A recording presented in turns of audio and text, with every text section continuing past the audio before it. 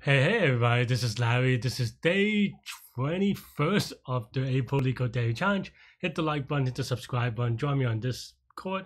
Let me know what you think about today's problem. Design HashSet. Okay, so not a tree problem, I think, maybe, we'll see. Quick update, I hurt my neck a little bit. It's been on and off. I just have bad posture in it. So I hope that, if you're younger and you're watching this, make sure you have good posture. And I just, I slept weirdly in a weird position, and that led to this. But that's just because of years of bad posture, I think, when I'm doing what I'm doing now, programming. So yeah, so check that out at home. But also, if I look a little awkward, that's probably why I can't turn without turning my body. Just a little bit awkward. Anyway, focusing on the problem, and also those of you who've been watching this for a long time, this happened last year as well at some point, so I have to get more physical therapy or something. But yeah, okay, so yeah, let's get started. Okay, so what we're going to do, add, contain, remove. Okay, of course you wouldn't normally do this because it is a built-in hash table library these days, so definitely don't roll your own unless you really need to. But yeah, there are a lot of ways to do it. What is it? Key is an int. Okay, I was just double checking the data type. There are a lot of ways you can play around with this one, of course.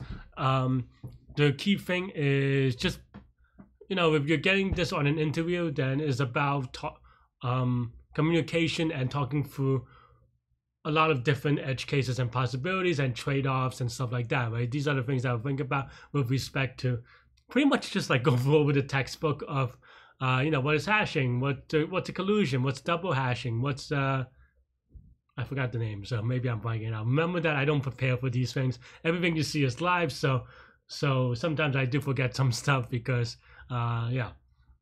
But the one where you use two hash functions, I think, because double hashing is just different kind of, or maybe I'm confusing it. But there's also chain hashing, stuff like that. There's a lot of different things, or so yeah, so definitely think about how to kind of do that, and then talk it through, and then talk through how to, or which way to, which way to kind of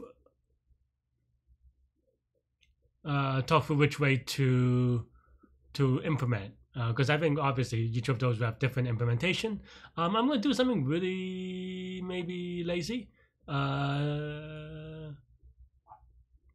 to the 6. The funny thing is that you can just, have given that 10 to the 6, you can just have, I'm going to do something a little bit funky. And that's something that, you should always look at your inputs.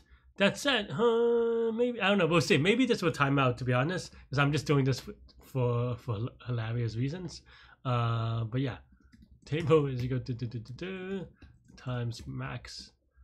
And where max is equal to 10, x plus 1, right? Plus 2 maybe. And then here, like we said, this is going to be very silly. We'll see if this is fast enough, because it may be that this is too slow. Mostly, if it times out,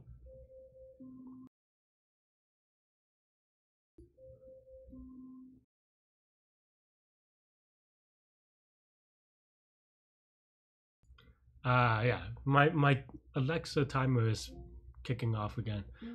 Sorry, friends. Anyway, but yeah, what I was going to say is that this may time out. Even though this is all 1 and this is all 1 and this is all 1, so you're like, where may it time out? Well, it may time out in the initialization depending on how many problems there are, or how many inputs there are, how many unique inputs are there, because for every unique input we do allocate 10 to the 6, which, let's say we have like a million test cases, this would be too slow, for example. So we'll see how that goes. It'll be fast enough for this one though, unless I misread the problem. So yeah, okay, let's give it some mid. We'll see if this is fast enough. Yeah, okay, so this is a little bit slow, obviously 289, but yeah, so there definitely, like I said, there are a lot of ways to do it, but this is just a textbook problem. I think for those of you at home trying to figure out how to practice. With this one, just pick one of those funky non-standard algorithms for hashing and then play around with it. And then the other thing is that I would also challenge you to do is come up with test cases that bricks your code. Nothing is going to be 100%. Well, I guess actually the thing that I'm doing is 100% because there's no collusion, right? So, but what I would challenge you is if you have some like, hashing function, try to break it in a way such that you have collusions and then see how you handle them and then play around with those ideas. From playing with that, you'll get better over time. But yeah, and of course the trade-off is that my memory is also very, it's memory intensive because I use a lot of memory every time. But yeah, that's pretty much all I have for this one. Let me know what you think. I mean, this is a textbook problem, so I'm kind of lazy today. But yeah, also this is more of an interactive problem, right? I mean, in the sense that if you're getting this on an interview, you should interact with your interviewer and talk about how to go about it, because this has a million different possible answers and you can choose any of them, right? So anyway, but yeah, I'm still in a bit of pain, so I am going to call it a night. Stay good, stay healthy, to good mental health. Hope you all have better physical health than I do for now. But yeah, take care.